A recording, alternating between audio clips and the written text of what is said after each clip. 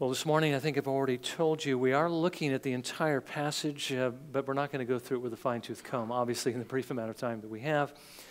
But we are building up to the climax, and the climax is given to us in verse 31 of 1 Corinthians 10, which I'll just simply read in the context, verses 31 through 33. Paul writes, "Whether then you eat or drink, or whatever you do all to the glory of God. Give no offense either to Jews or to Greeks or to the church of God, just as I also please all men in all things, not seeking my own profit, but the profit of the many, so that they may be saved." You know, we see in the heart of the Apostle Paul, the same heart obviously we see in our Lord Jesus Christ, but also in George Whitefield. George Whitefield, Jonathan Edwards, Apostle Paul, I said Jonathan Edwards, George Whitefield, they all had this in common. They wanted to glorify the Lord with their lives, and that's what our Lord calls us to do. Now, in our passage, Paul is warning the Corinthians against the sin of idolatry, which is against giving the honor, the worship that rightfully belongs to God to someone or something other than Him. Our Lord tells us in the first commandment, Exodus 20, verse 3, "You shall have no other gods before me." And that essentially means whether it be a false god, or whether it be a person, or whether it be a thing, that we devote ourselves to that thing, whatever it is, more than we devote ourselves to God. Whatever we love the most, whatever we're seeking to please the most, that is our God. So we need to be careful we give that love and affection to God. Now, the worship of false gods, as I've already mentioned, was rife, widespread in Corinth. And Paul is writing to the Christians, telling them they need to avoid it. Now, you need to understand that this has the same application to us as it had to them. We may not necessarily be tempted by the idolatry that they were tempted by. I mean, they were tempted literally. There were temples built to false gods that they could worship. Paul addresses that, the Gentile sacrifice to demons. We're not necessarily tempted to do that, although perhaps some of us may be, because there are false gods and false worship still. But we can fall into this same sin. As I mentioned before, we do when we put anything in our hearts ahead of God.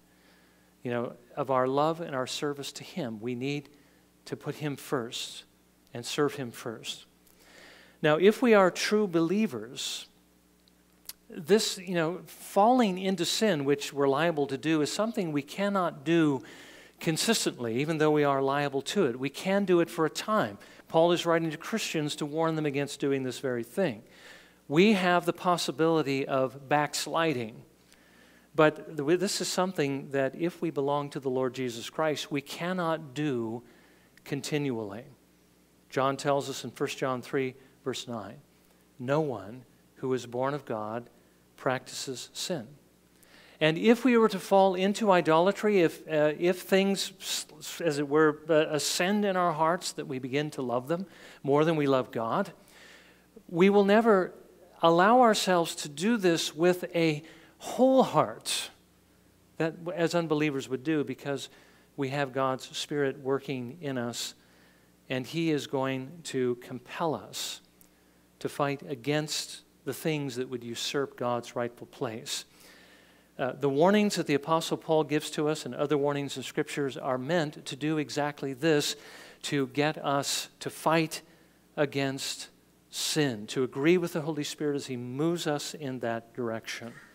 So Paul is warning us against idolatry because it's something that we are liable to fall into, though as true believers we will not fall entirely away nor fully away, because we have God's Spirit working in us. But I want you to notice here too that Paul is making an assumption that in this congregation in Corinth, as virtually in every congregation in the world from that time forward, that there is always going to be a mixed congregation. There are going to be those who belong to Jesus and those who don't. And I think that's the point behind what Paul is doing when he draws our attention to the Old Covenant church. He draws our attention to them in order to prove his point.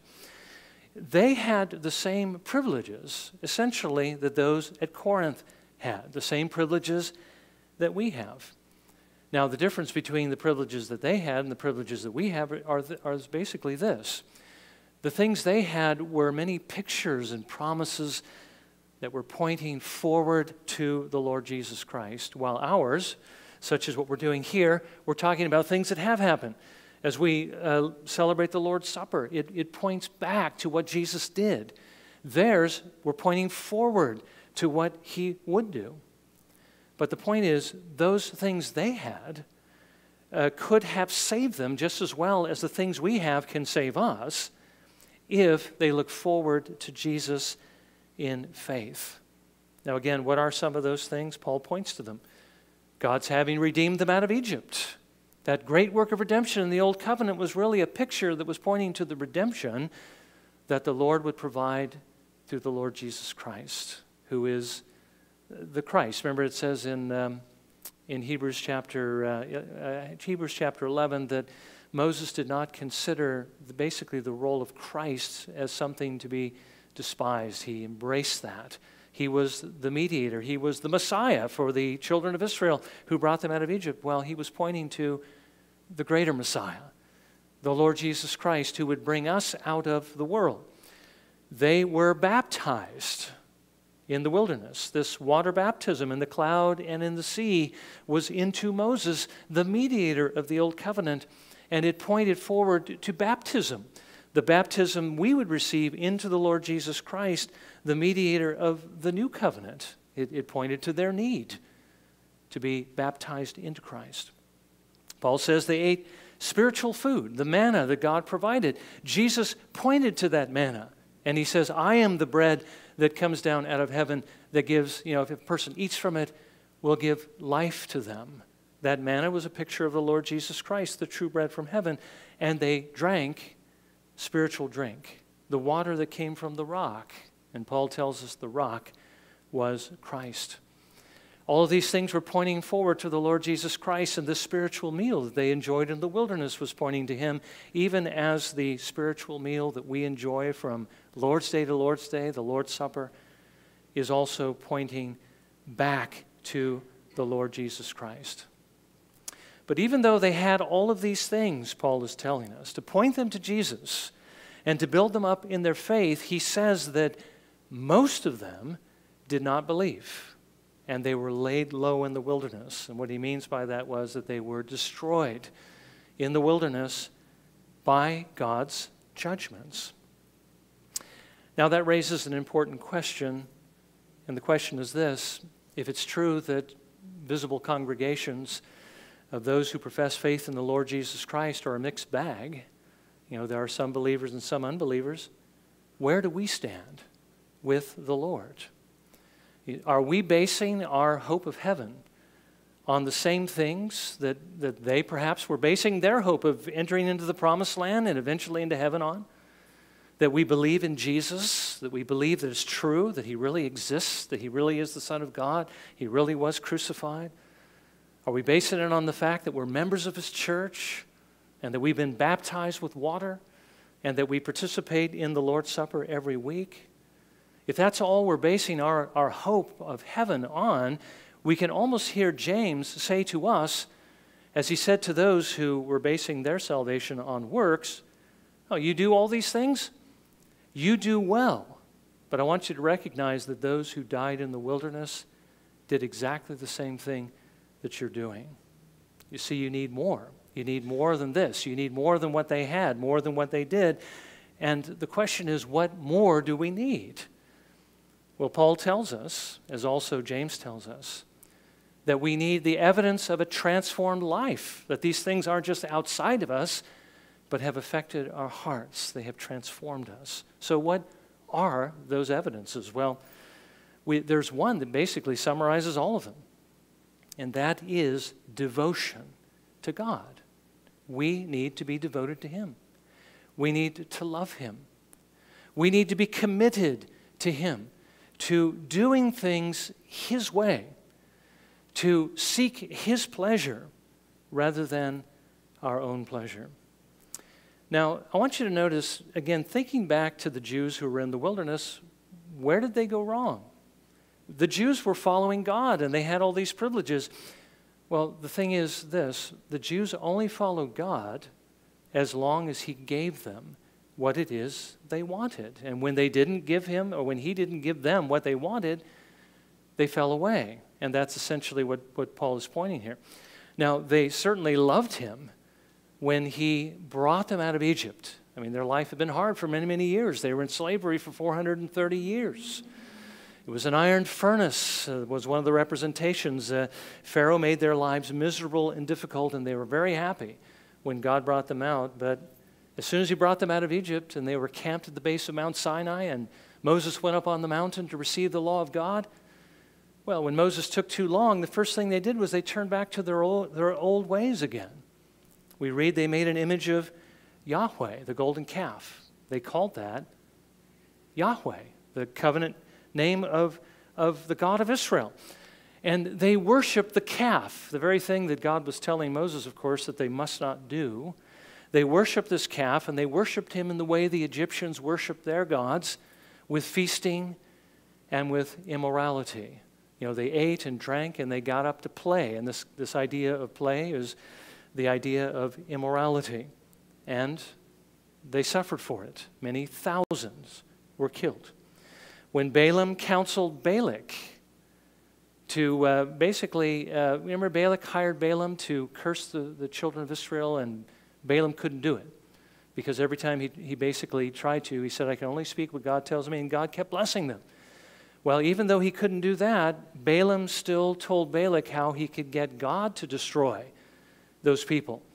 And that's what Balak did. Balak sent his prostitutes to the men of Israel to invite them to come and worship their fertility gods, which they essentially do through sexual immorality, and they fell into idolatry again.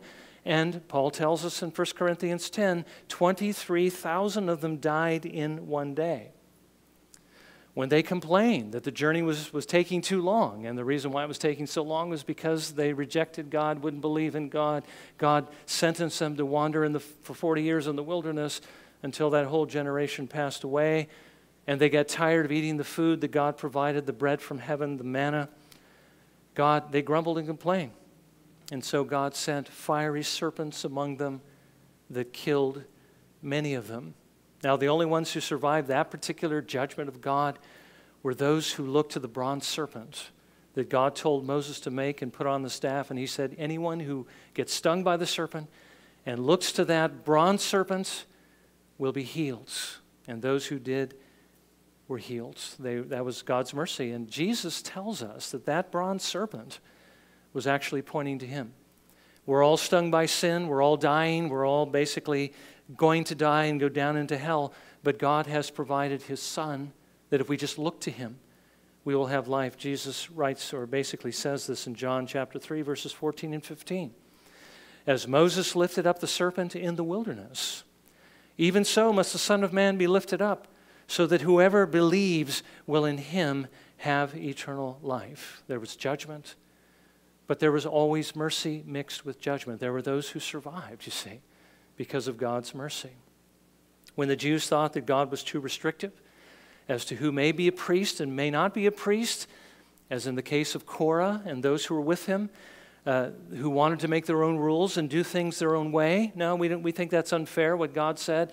Not just the sons of Aaron, but us as well. God said, this is how I'm going to respond to that. He sent his destroying angel. And the destroying angel brought fire from the tent of God that burned up all the men who were standing before him, doing things they shouldn't be doing. And a great earthquake opened up in the camp of Israel and swallowed their tents and everything that belonged to them. They went down alive into Sheol. Now again, they had all these privileges. What was the problem? They weren't devoted to God. They didn't want to do things God's way. They wanted to do them their own way. They wanted to serve and please themselves. Now the point is, if we belong to Jesus, we will be content with what the Lord gives us. We will stick to doing things God's way. And we won't fall away so quickly when things don't go the way we want them to go. Now, that doesn't mean that we're not going to be tempted, that we're not going to be tempted to turn away from God to get what we want. It doesn't mean that we're not going to fall into sin, because we know Christians are fallible. Remember David and his sin against Bathsheba, his essentially murdering Uriah the Hittite, Bathsheba's wife. Bathsheba's husband. Think about Peter and how he denied the Lord. But that's not going to be our lifestyle. That's not going to be the way we live.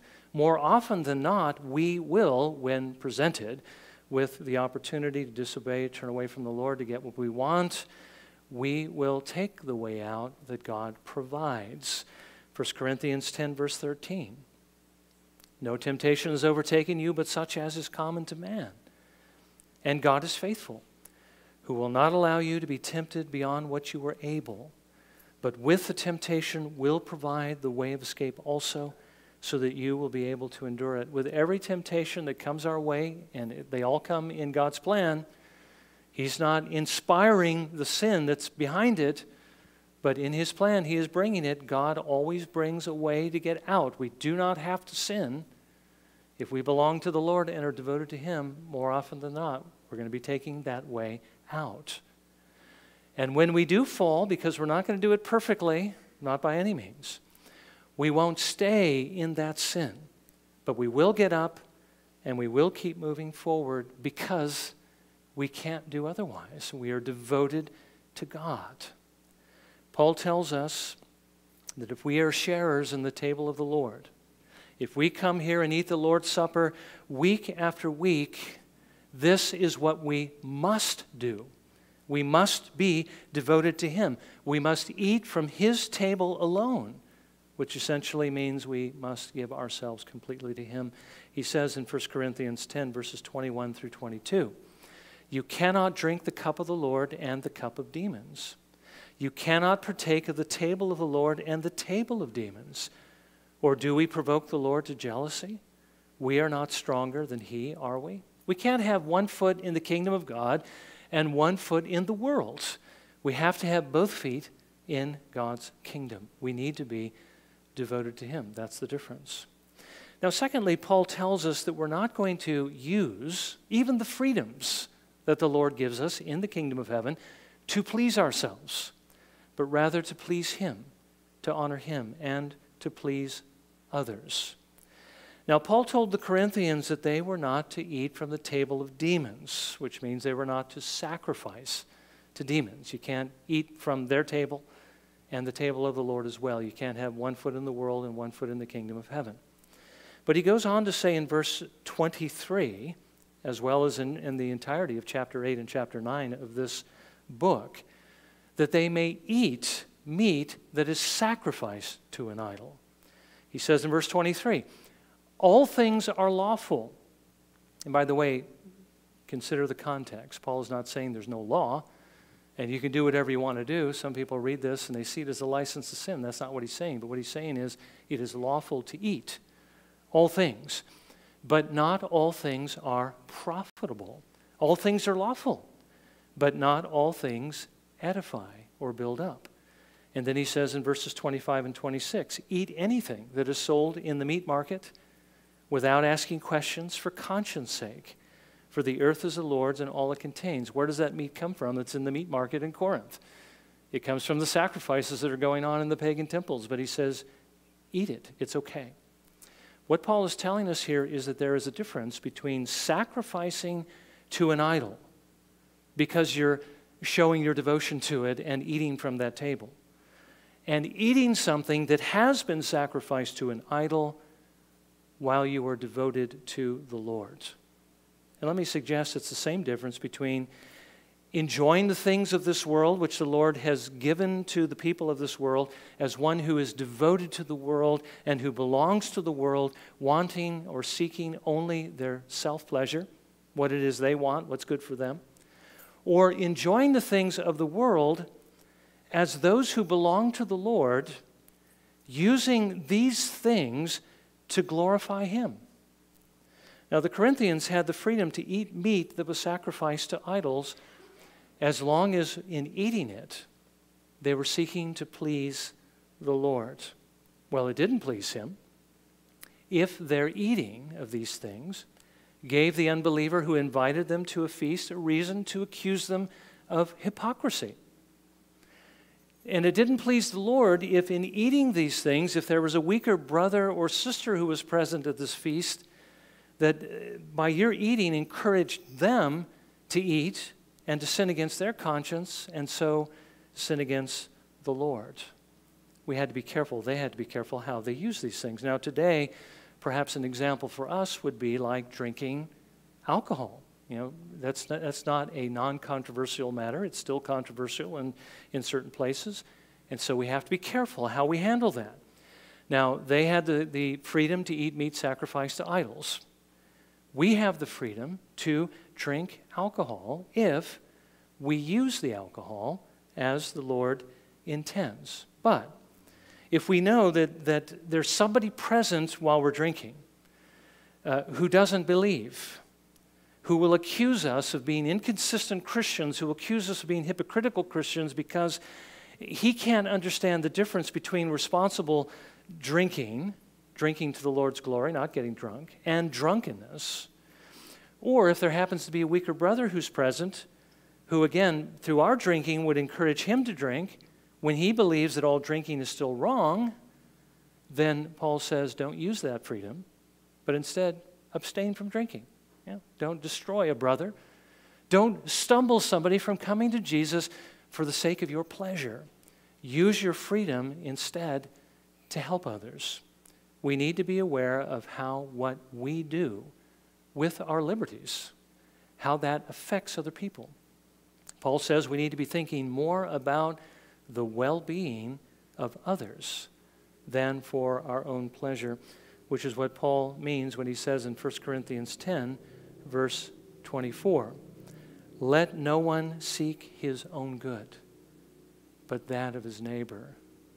Now here's a very important principle, because how often do we put this one into practice? This doesn't apply just to what I happen to be drinking or eating at a particular time, but it also applies to what I'm doing. You know, how is what I'm doing affecting other people? And is what I'm doing purely for my own pleasure? Or am I doing what I am doing in order to influence somebody else to come to faith in the Lord Jesus Christ? I think oftentimes, especially in our culture with with the opportunities provided for us and the free time, we end up seeking our own good and don't often seek after the good of our neighbor. Now, the bottom line Paul gives to us in verse 31, the bottom line is this, that if we belong to Jesus, then we are to devote ourselves to him. And that means that we will be careful to do everything that we do, not for our pleasure, but rather for his pleasure, for his glory, for his honor. That's what Paul means when he says, whether then you eat or drink or whatever you do, do all to the glory of God. Now that's clearly what Jesus did. If I were to ask you, was Jesus seeking his own pleasure when he was in this world? Now, when I say that, remember, he did take pleasure in what he was doing. When he served his Father and did his Father's will, that brought him a great deal of joy and pleasure. So in a certain sense, yes, he was seeking his pleasure, but he wasn't seeking it in the way we usually think of it, right? Doing things that just basically had his own pleasure in view. His pleasure was giving the Father pleasure. Is that what the Apostle Paul did? How did he live? Do you see him basically pampering himself and doing things to just enjoy life himself?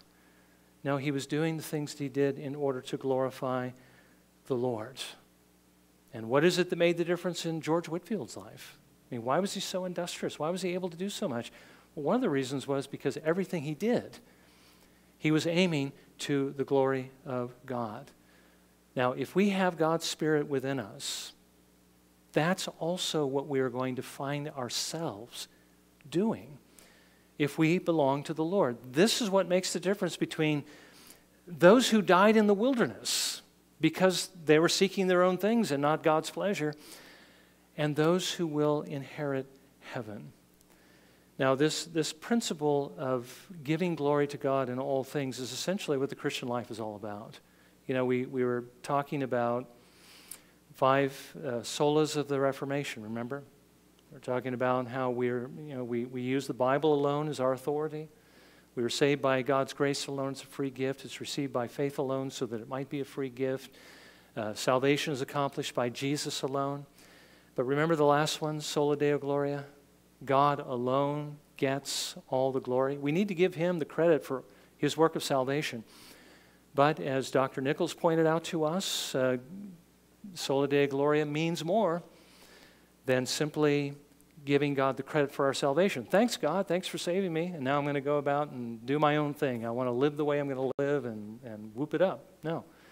Sola Deo Gloria means now I devote my life solely to the glory of God. My decisions are based upon whether or not what I am doing is pleasing to him or not pleasing to him. I begin to live as Jesus lived. That is the difference, you see. So it's important that we understand what it means to give glory to God. We've seen just one example of it here in how we handle those things that have been sacrificed to idols, how we use our liberty as Christians.